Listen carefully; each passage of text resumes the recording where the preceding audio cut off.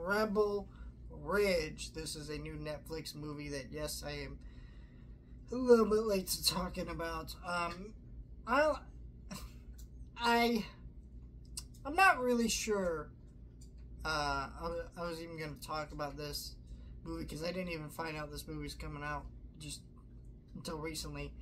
And then I just kind of was like, alright, well, I want to post my Beetlejuice review early, so what do I have to review on my second channel?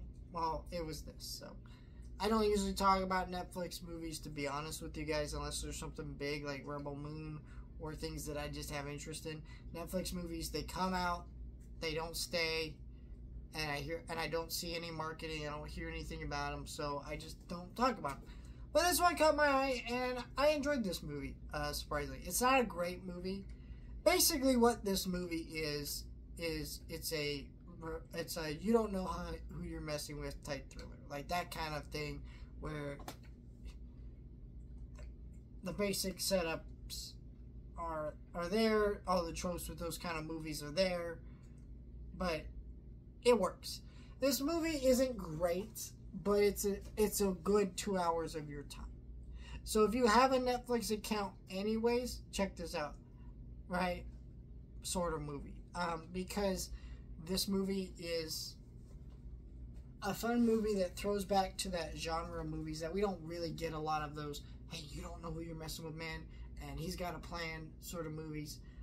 We don't get a lot of those type of action movies with all the tropes that those movies present anymore. And so this movie felt like a fun novelty in that sense. Like, I'm watching it, having a really great time.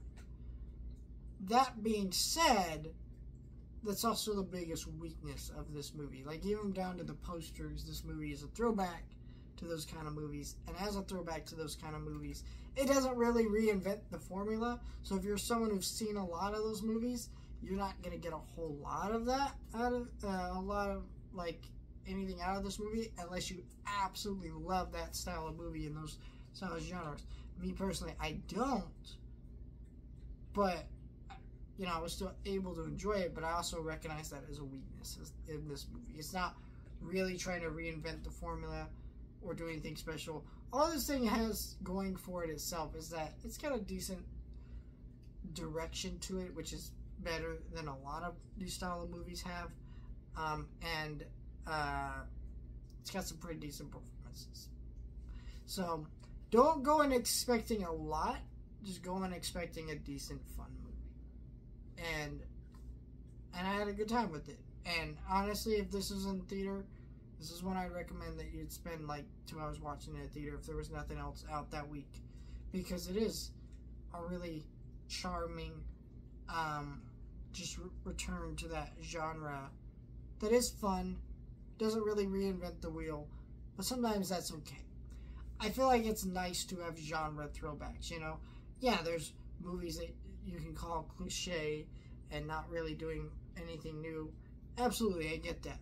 But sometimes that's okay because it just works so well what it's doing. To me, like someone told me Home Alone's really generic and they don't really like it. There's like tons of kid adventure movies. I'm like, yeah, but does that really matter when Home Alone is so fucking good at what it's doing, you know? That's kind of the thing here. I don't know. Let me know your thoughts. Like, share, and subscribe. Did you check this movie out? Do you plan to? Let me know.